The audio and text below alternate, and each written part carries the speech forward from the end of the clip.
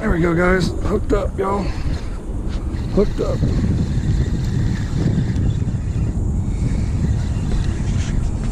Come on, bud. Oh, nice trout. Nice trout. Got him. There we go. There's my stud.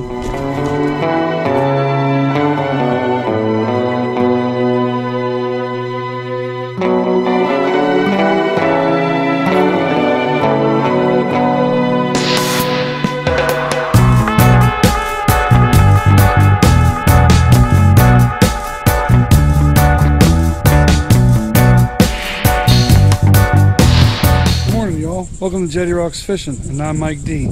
Today we're going to do another segment of tips and tricks. And today we're going to be talking about gator trout. Large trout over 20 inches. We're going to talk about how to consistently catch them with live bait using croakers or pigfish. And we'll basically be doing free lining techniques. So real quick, let's just go take a look at the bait that we're going to use, which is a croaker. I'm going to show you how I catch them, what I use to catch them, and I'll show you the difference between a croaker and a pigfish. Alright guys, I'm going to show you the setup we're using for these little croakers. Basically just a little number 8 hook with a piece of shrimp, small little leader, little tiny weight, just like that. That's the setup. Just fishing straight on the bottom, and about as quick as you get down there, something hits it, just like that. Guys, this is what we're after right here. Little croaker, you hear him croaking. This right here is the best trout bait in the world, y'all. So we got 4 in the live well right now. Hey guys, I just caught another really good bait fish for trout and redfish. This is a pigfish. Really good bait. Hey guys, we're getting some. Look at all that bait right there. A lot of croakers, guys. Alright guys, I'm going to show you the setup that I use to catch the croakers with. So basically, use a little fish finder rig, standard fish finder rig. You use your main line to a weight, little small ½ ounce, quarter ounce, whatever it takes to get it down to the bottom. Got a small swivel, and just a little section, a little 8-inch section of leader material. This is 30-pound test to a number 6 or a number 8 hook. You're just going to use a little tiny piece of peeled shrimp, or you can even cut up a Berkeley gulp shrimp or a shad and put a little tiny piece on there, and that's what you use to catch them with.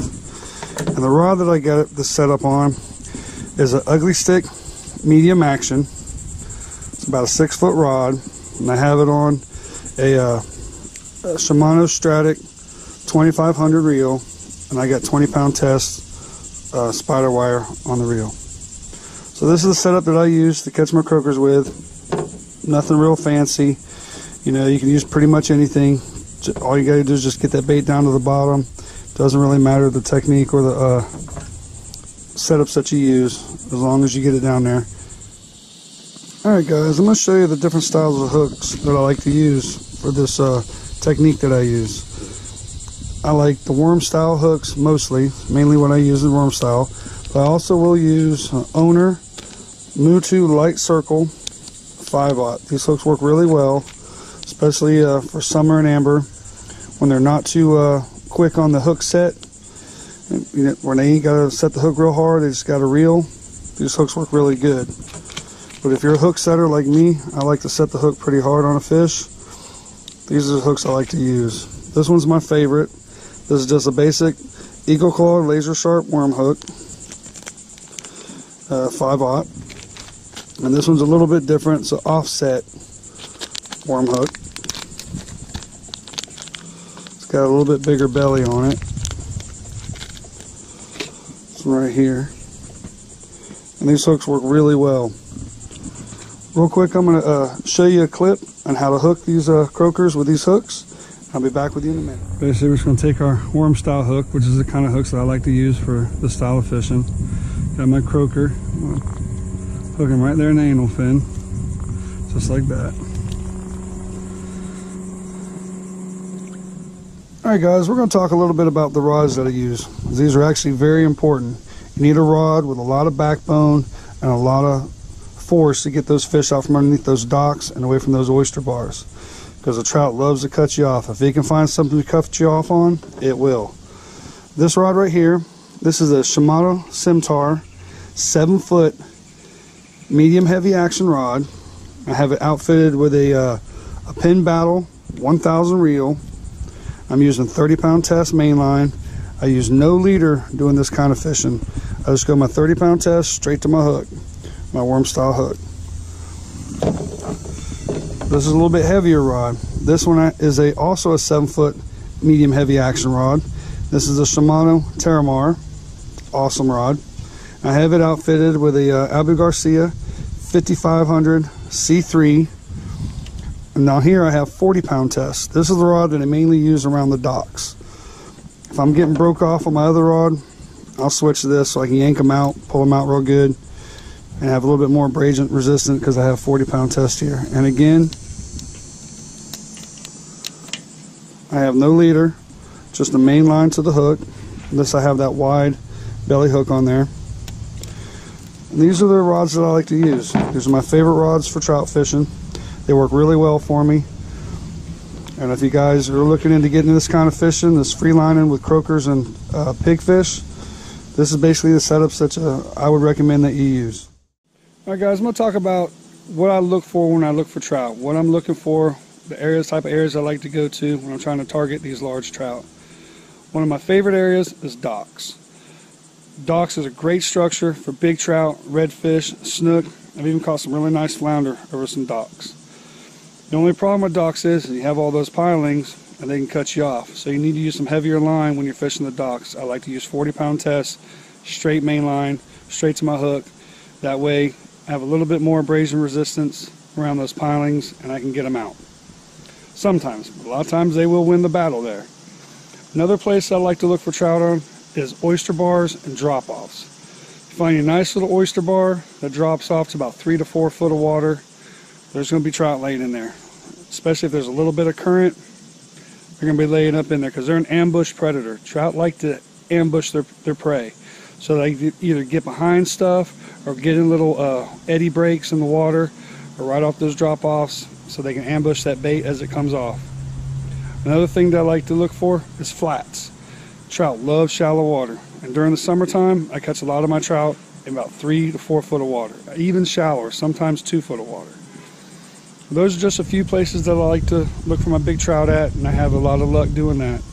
I'm very consistent with those type of structures, those types of areas, catching really big trout over 20 inches, and sometimes some really big redfish. Let's just take a look at this clip real quick of Amber. She caught a really nice trout a few months back. She was fishing a little oyster bar break right off the drop off and went from 1 foot to 3.5 foot, 4 foot real quick, and she got a really nice trout. Let's check out that clip real quick, y'all. Oh, that's a nice fish, baby. That's a really nice fish. Follow him around. He's going around that way. Follow him around. Oh, that's a nice fish, babe. Nice fish. Don't let him get stuck down there. Look at that trout. Look at what a trout. Oh, no. Look at what a trout. Holy crap, babe. Oh my Lord. Golly. We're having a hard time with this thing. All right, hold on. That's a 10-pound trout.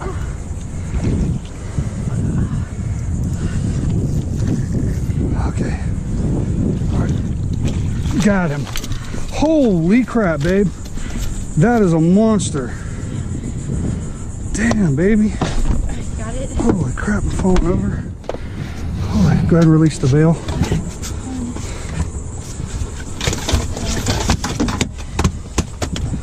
Guys, look at this trout.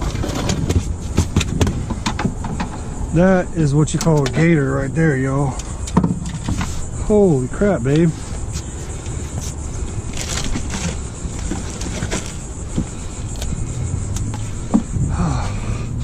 Y'all, look at that monster trout right there. Holy moly. Well, we were searching. A lot of times when you're out there trout fishing, free line on these croakers and pigfish, you'll actually catch some other stuff. I'll show you a clip real quick here. I was fishing this nice little oyster drop off, where it drops off really quick, comes off the banks about 1.5 feet. It drops off to 7 foot really fast. And a lot of times there's some big trout in there, but not today. In this clip, you'll see what I caught in this clip. Real nice bonus fish. That's a nice fish. Oh yeah, this is a nice fish. Shoot. Well, if he's a red, I hope he's within slot.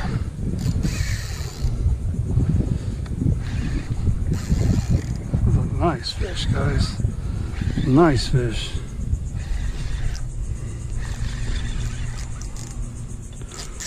Come on, baby.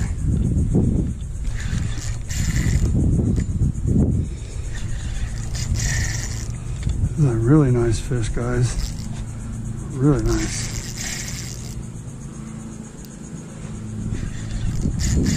Man, this is a nice fish.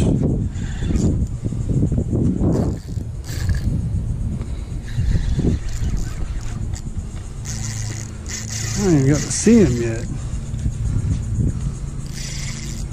This is a redfish. He's gonna be big. Holy cow. I want to see you, man. I want to see you. Saw my big boil. Oh, that's a nice red. That's a big old red. That is a big old redfish. Oh yeah.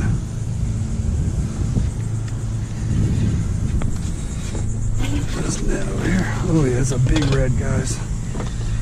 Big red. Look at the size of that redfish, y'all.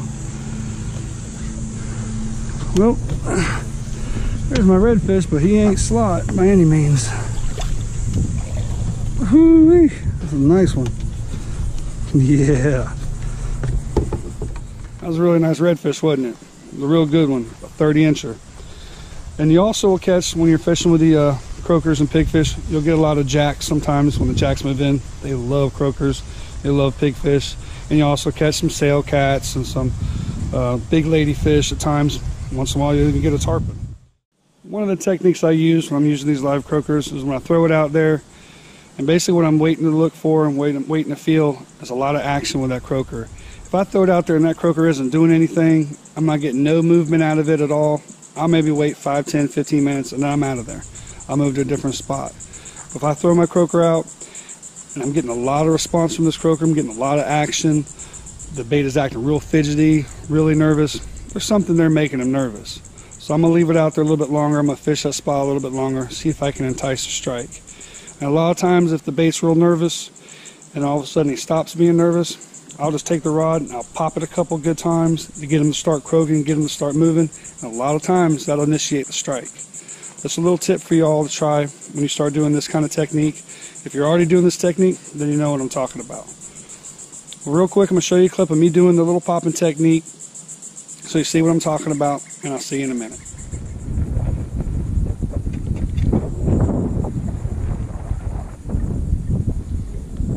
Come on, pop it.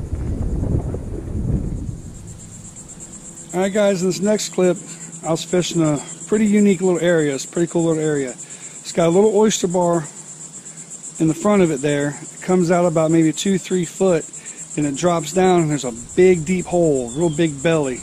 About maybe 6-7 foot, then it comes up real high to 2 foot. It's just a little small area, but maybe about the size of a truck, and those fish get stacked up in there. There's some big ones in there, but I catch a lot of schoolies in that spot. So check out this video of me catching a couple little trout in that area, and just pay attention to what you're seeing right there, and just notice, you know, what's on the land, what's on the side of me. And I'm only, my boat is, I'm only in 1.5 feet of water. So that little belly isn't very big. So if you find little areas like that, check them out. They deserve some snooping around and some trying out. Hope you enjoyed the clip, y'all. There we go. Hooked up, y'all. Let me just come off again. Oh, there he is. There he is. Nice trout. Nice trout. All right, y'all. Got one. There's a nice trout, guys.